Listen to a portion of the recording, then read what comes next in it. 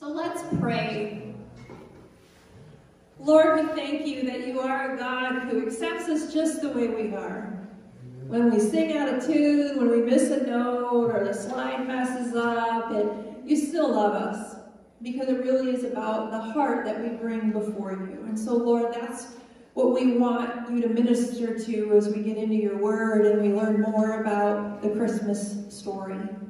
Is we want you to touch our hearts, Lord. Open them up and meet us right where we are, so that when we leave this place, we leave different than when we came in. Thank you for Jesus, because without him, we would have nothing. In Jesus' name we pray. Amen. So we've been going through the not-so-ordinary people of Christmas, and tonight we're going to be in Luke 2. So if you want to turn there and read along, and it's a little bit, we're going to do the 21 verses. Yeah, I just did that and everything went, ooh. But I want you to really put yourself into the story. I don't know if you had parents that read to you when you were little kids. I really didn't, but I read before I went to bed at night, and I love a good story. And so just enjoy the narrative and enjoy the story and receive what God has for you and listen for the word of the Lord. In those days, Caesar Augustus issued a decree that a census should be taken on the entire Roman world. This was the first census that took place while Quirinius was governor of Syria. And everyone went to their own town to register. So Joseph also went up from the town of Nazareth in Galilee to Judea, to Bethlehem, the town of David, because he belonged to the house and line of David. He went there to register with Mary, who was pledged to be married to him and was expecting a child. While they were there, the time came for the baby to be born, and she gave birth to her firstborn, a son. She wrapped him in clothes and in cloths and placed him in a manger because there was no guest room available for them. And there were shepherds living out in the fields nearby, keeping watch over their flocks at night. An angel of the Lord appeared to them, and the glory of the Lord shone around them, and they were terrified. But the angel said to them, "Do not be afraid. I bring you good news that will cause a great joy for all the people.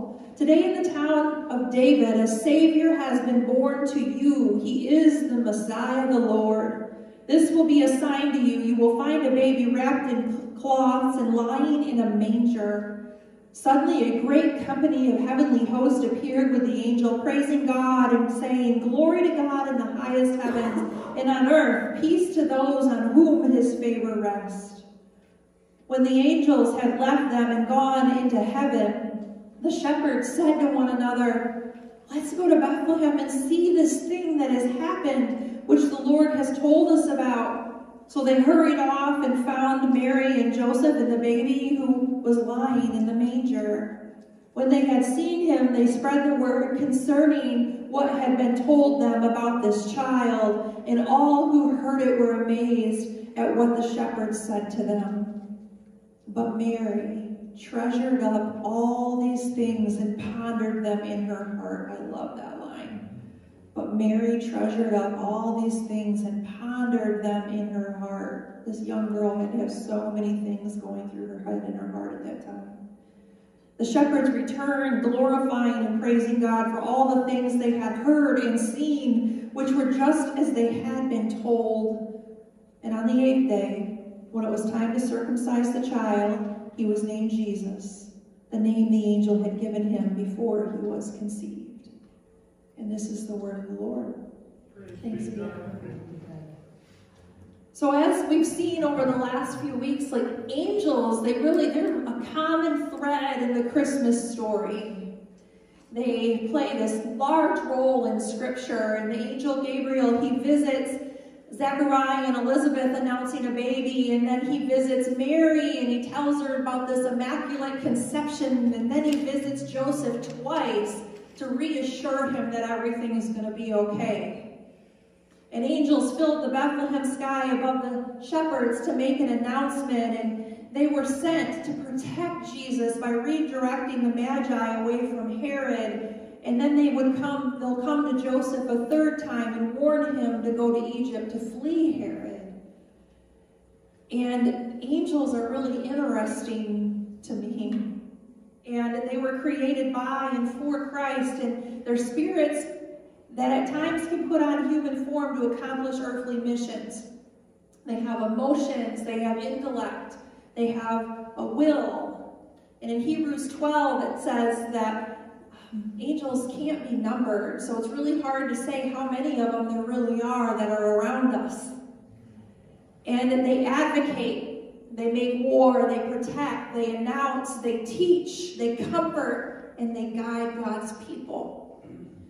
And we really don't know when they were created, but we do know from Scripture that before creation of the world, there was a cosmic battle in the heavenlies, and Lucifer, who was the highest angel, who was beautiful and gifted, he fell because he wanted to be like God, and took a third of the angels with him, and they became demons when they were cast out of heaven.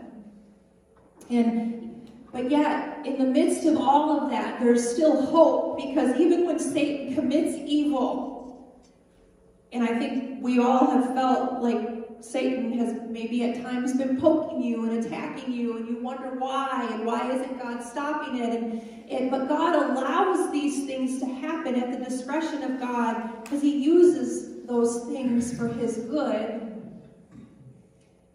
And we know, too, that Christ defeated these enemy powers on the cross. He defeated sin and death and the grave when he rose again. And the angels watched, too, in the book of Genesis when he said, "Let us make humans in our own image." And we are these new and unique creatures because we have souls and we have free will. And God didn't need intimacy with another being, yet he created us. And the new kind of being that he created would both love and reject God. And the father of lies would inhabit a serpent and begin his slow work of deception in the Garden of Eden, in this new and beautiful world turned dark. And God's image bearers, you and me, there was a destructive alliance that was made with darkness. And in the beginning, Adam and Eve were cast out of Eden. And here we are today. So angels, though, they watched and they were there, and they saw sin overwhelm the human race, and they saw the power of God reign over sin and death and the grave, and they knew what was happening here, that God was doing something new. And they tell later on, when they go to the disciples, they tell them to go and tell the world, but before any of that can happen, before the Great Commission, this baby is born in Bethlehem. And so we come to read about this innkeeper. And I think we can learn some things from the innkeeper. Now, Mary and Joseph, they go to Bethlehem for the census, which was in Judea, which was the city of David, and they were both from the line of David, and they needed to go there to register. And the prophet Micah prophesied that in Bethlehem, though you are small among the clans of Judah, out of you will come for me one who will be ruler over Israel, whose origins are from of old, from ancient times. The prophet Micah prophesied that in Micah 5:2. And so here we have God working to fulfill prophecy. And some scholars speculate that Jesus, they argue about where he could have been born in a cave, he could have been born on a roadside inn, or a relative's house, or a barn. Nobody really knows, though, if we're honest. But what we do know is that there was somebody there that turned him away and said there's no room in the inn. And they're about to give birth to the Son of God, and I can only imagine how anxious they must have been. Joseph wanting to care for Mary, for the baby, wanting her to be comfortable, wanting her to be safe and dry, and for Mary, who's in labor, and women know who've had children, it hurts. And she's going into labor and probably wondering, where am I going to have this baby? This is a young girl who this was all cast on. They guessed between the ages of maybe 12 and 14. Again, a speculation. So we have this young girl, and then they go and they say, we need a place to stay. My Mary is having a baby. And in the midst of all of this, God has come. And the kingdom of God is being built among the ordinary, the lowly, and the poor. And God is sending his Son to dwell amongst these humans who turned their backs on him and sinned against him and started to idolize their own way rather than following God's will for them. So we have this innkeeper, and he didn't know that Mary was carrying the Son of God. All he knew was there was no room. But they find a place for him, and so for them to stay, and he's part of the story. And I think that what we can take away from that is the lesson is to be alert and be on attention to what's going on around us. Because we too are part of the story, whether we recognize it or not. What they thought was an ordinary night was the fullness of time and the fulfillment of prophecy, and all of human history was hinging on this moment. And these are crude circumstances. And that night, though, was no accident. And our lives are no accident. Mary and Joseph, they weren't there by coincidence. God used the census to bring them into Bethlehem so that the prophecy from the prophet Micah could be fulfilled. And then my favorite characters are the shepherds. The angels appear in this field, and God chooses them to be the spokespeople for the world. These unpolished, uncouth, dirty, and sweaty, and there were probably some young girls in there, so I'm going to say people, and they were required to tend the flocks outside of the city, and sheep were a commodity, and especially because when it came time for the Passover, when they were sacrificed in the temple, and they needed sheep, it was an industry. And so you've got these shepherds, and the work would have been difficult. They would have had to ensure that the sheep were well fed, that they were unblemished. They would have to make sure they fended off predators. People came to try to steal and to rob, so they would have to keep guard and sleep in shifts and work together to make sure that the flock stays together. And here in the midst of that, God chooses to announce the birth of Jesus to this unrefined, dirty group of shepherds. And I love that because I feel like that's me at times, especially when I look back at my past, unrefined and filthy and dirty, and yet God chooses the lowly. And the kingdom of God is for outsiders. It's for the marginalized. It's for the ones that the world cast aside. And Emmanuel means God is with us. And that means he's with us. And the kingdom of God is this beautiful thing. And Jesus, he comes as a savior, and he comes as a king, and he comes as the Lion of the tribe of Judah. But he also comes as a shepherd. We are his sheep. And he says, the sheep hear my voice. So here is this shepherd king whose the birth is being announced to these shepherds. It's no accident.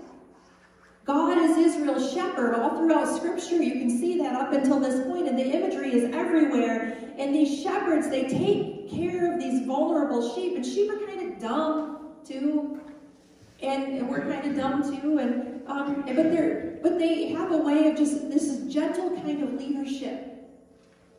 And there's this vision of them being firm, and it's how God leads his people with firmness and with love. And even the Apostle Peter is one of my favorite apostles, and when he's reinstated after he denies Christ, Jesus says to him, "Feed my sheep."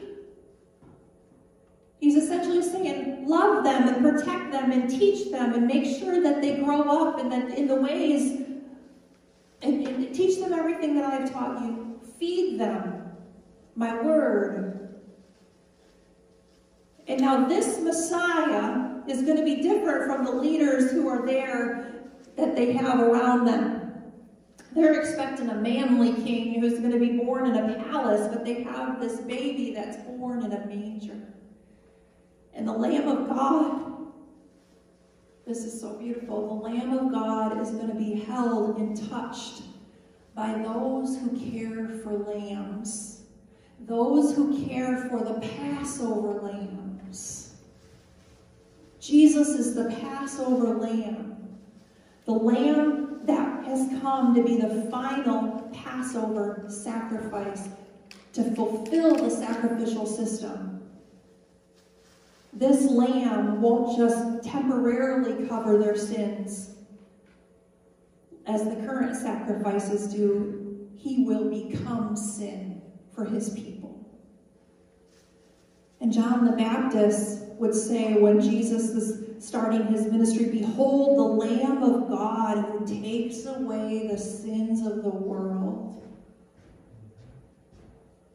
And the good news of the coming of the Lamb of God that's slain for the sins of the world, that he's announced among those, that it's announced among these sheep and amongst these shepherds, and that are set aside for temple worship. It's no accident. This is Israel's last great shepherd. He's our great shepherd. And this is God declaring to his people that the good shepherd and the Lamb of God is coming, and that he is bringing peace to his people. Peace that they have been waiting for. Restoration that they have been waiting for. And these were simple people. And I can't say that enough. Because we're simple people. Here you have the skies opening up, and these choirs of angels from heaven are singing, and they're announcing the birth of the Son of God, and God interrupts their night, and he shows up in the middle of an ordinary day, and it catches them by surprise, and they respond in a way that shows that they can be trusted with the announcement. They had been waiting for this. In the midst of their ordinariness, they had been waiting for this miracle. They saw, they heard, and they believed, and they had awe. And in the midst of that awe, they were afraid. They were terrified, the text says. And so the question I have for you tonight is, has Christmas become a routine? Has it just become just a thing that we do? Or are you willing to put your heart in a place and allow your heart to be awed by God? And today's world is pretty jaded. We don't have to look very far to be sad. We don't have to look very far to be depressed. But Proverbs 9, verses 10 and 11 says, "The fear of the Lord," they were terrified. "The fear of the Lord is the beginning of wisdom, and knowledge of the Holy One is understanding. For through wisdom your days will be many, and years will be added to your life." Real spirituality is having a healthy fear of the Lord, a reverence, a healthy awe, to know that you are nothing, that I am nothing, but he is everything. And when we come to a place where we understand that, and the closer you get to God, the greater that fear and that awe should be. Because the more you recognize who you really are, you start to understand the capacity of the sacrifice that was done for you and for me. But sometimes we take it for granted. I have days I take it for granted. I know. I'll be the first one to raise my hand. And these angels, they say, fear not. And yeah, we no longer have to be afraid, and we can come boldly to the throne of grace. Yet, we should fear God, and we should fear what disobedience brings, because there's consequences to our ignorance. And the baby Jesus is born in this odd, probably, I don't even know what it must have been like. I can't even imagine. And he brings peace. And these shepherds, they live with purpose. And here's another thing we can learn. They didn't waste time gazing into the Bethlehem sky and thinking, wow, that was really cool. They took off. Let's go see. And they went because they wanted to worship. And Michigan has had, the University of Michigan and the Lions had a pretty good game, and I see how excited people are for Go Blue. Woo, the Lions finally got one. And we're so excited at sporting events. What if we were even a fraction of that excited about the glory of God? It's really sad to me. Where we'll cheer and we're not embarrassed to look like fools and paint our faces and to run around acting like idiots. But when it comes to the Word of God and it comes to coming into the presence of God, oh, I can't do that. I'm embarrassed myself. Yeah. Who cares if you embarrass yourself? Because it's not about the people around you, it's about Him. This is who we serve. And people are going to hurt you, and people are going to sin against you, and people are going to betray you. But at the end of the day, I know that my God and your God holds me in the palm of His hand. And that evil that comes at me and that is poking me and is trying to bring me down, that He's using that. And maybe it's not even about me. Maybe I just need to sit back and fear the Lord as the beginning of wisdom and allow God to pour His Spirit down upon me. And maybe I don't need to understand, and maybe you don't need to understand. But what we do need to do is worship. And I love, too, that they were basically the first missionaries. They went and they told everybody about what they saw. And they were excited about it. And that's the good news at the heart of Christmas, is that God has come to save you. Amen. The message is that Christ was born to save your soul. And sometimes we need to be uncomfortable. And sometimes we need to fall flat on our face. Because it's in that moment that we realize that I can't do this alone and I need Him. And so sometimes we have to fall so that we can recognize who is really in control. And it's not about the idol of me or the idol of substances, of alcohol or marijuana or meth or whatever it may be, shopping or gossiping or Netflix or whatever it may be. Whatever that idol is, God wants to cleanse those things out of your life because He wants to be what you turn towards, not the things of the world. And that is really what's at the heart of Christmas, is that He sent His Son into this world. And He announces it to these ordinary people who nobody wanted anything to do with. Shepherds were like, look at those people. Get out of town. Go take care of my sheep. Go do what you need to do, but do it over there. And these were the ones that Jesus, they got to hold that baby and see that baby and worship that baby. I'm assuming they got to hold the baby, because I would have asked if I could hold the baby. So question I have for you, in what ways is God trying to get your attention? What is God asking from you? Because like sheep who have gone astray, he'll let you wander. But eventually he's going to come at you, he's going to take that staff and whack you over the head and pull you back in, kicking and screaming, right? You may even have to go to prison for a little while so he can get a hold of you. But he does what he needs to do so your heart can be right and so you can be free. Now, Jesus made room for those that wouldn't make room for him. And he says later in the Gospels, I will go and prepare a place for you. That means he has gone. He's resurrected and he has gone and he's preparing a place for those who believe.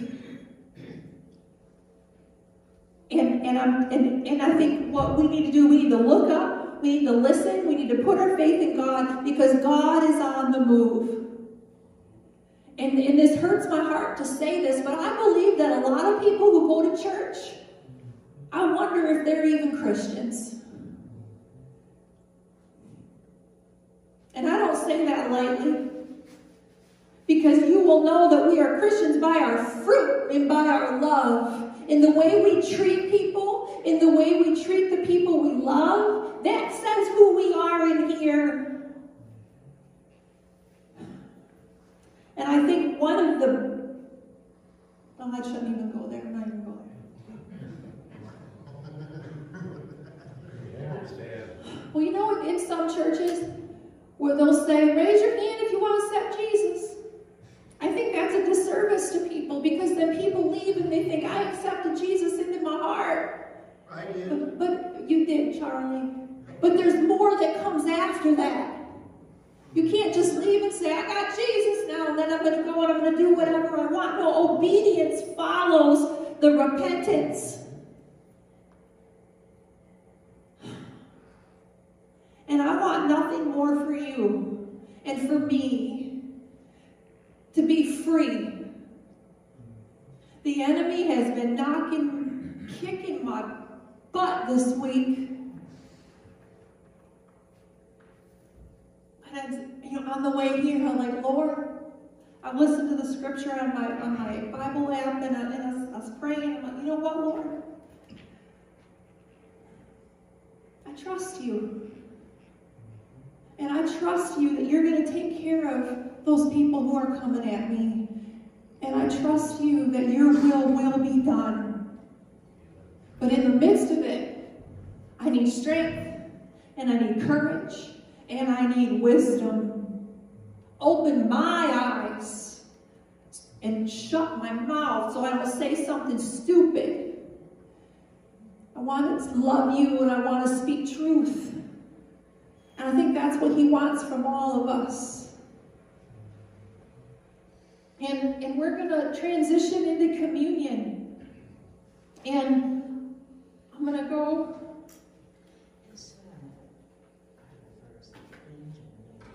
to 1 Corinthians 11, Paul's words, as Tim is handing that out, and as I try to learn how to use my bifocals. You know what? Now is not the time to practice. Paul writes, 1 Corinthians 11, starting at verse 23, For I received from the Lord what I also passed on to you. The Lord Jesus, on the night he was betrayed, took bread, and when he had given thanks, he broke it and said, This is my body, which is for you. Do this in remembrance of me. And in the same way, after supper, he took the cup, saying, This cup is the new covenant in my blood. Do this whenever you drink it in remembrance of me. For whenever you eat this bread and drink this cup, you proclaim the Lord's death until he comes. And now hear this. Therefore, whoever eats the bread or drinks the cup of the Lord in an unworthy manner will be guilty of sinning against the body and blood of the Lord. A man ought to examine himself before he eats of the bread and drinks of the cup. For anyone who eats and drinks without recognizing the body of the Lord eats and drinks judgment on himself. This is why many among you are weak and sick, and a number of you have fallen asleep. But if we judged ourselves, we would not come under judgment. When we are judged by the Lord, we are being disciplined so that we will not be condemned with the world. And I read that to say, I want to just give you a moment of silence for you to have a conversation with your dad, with your Father in heaven. And if there's anything that is on your heart that you need to give to him, if there's anything that you need to repent of, to turn away from, I'm going to give you a little bit of time to have that conversation with him. So that when we partake in this, that we are doing so with a clean heart, a clean mind. And I'm going to leave it at that. So Lord, hear our prayers. Lord, thank you. Thank you for being a God who hears our prayers. In Jesus' name, amen. So the Lord Jesus, on the night that he was betrayed, he had took the bread and he broke it, saying, "This is my body given for you. As often as you partake in it, do so in remembrance of me." The bread which we break is the communion of the body of Christ.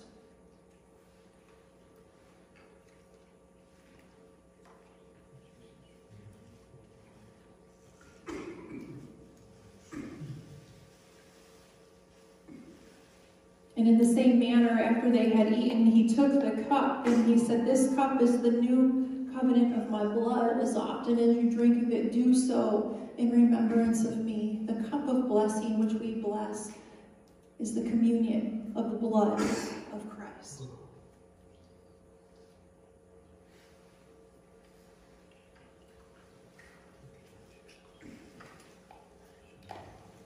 So Lord, I just thank you. Thank you for sending your Son. And thank you that all we need to do is turn towards you, and you are there. That you hear the prayers of your people. So Lord, I thank you that the sacrificial system is no more. That we don't have to carry shame and we don't have to carry guilt because we are yours. And I know none of us here are perfect, nor should we ever proclaim that we are. So thank you for sending your perfect Son for imperfect people like us. Lord, have your way with our hearts, have your way with our minds, and we praise you because you are so, so good. If anybody came into this place carrying something, Lord, that is just lies from the enemy, we bind those things in the name of Jesus, and we ask that you remove them and you replace them with your peace, with your grace, your love, your mercy, and Lord, plant hope on all of our hearts. Show us the hope and the miracle that is Christmas. May we not get caught up in the presents and the tinsel and the Christmas trees, but may we recognize the true meaning of the season, which is that you loved your people so much that you wanted to redeem them and restore them. So we thank you for Jesus. It's in his name that we pray. Amen.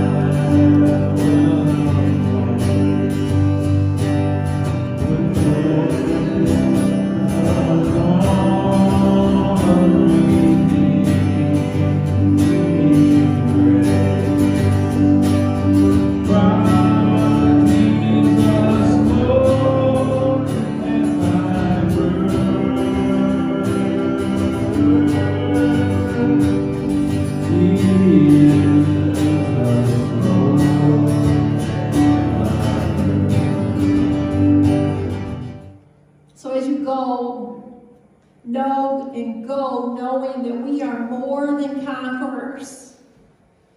That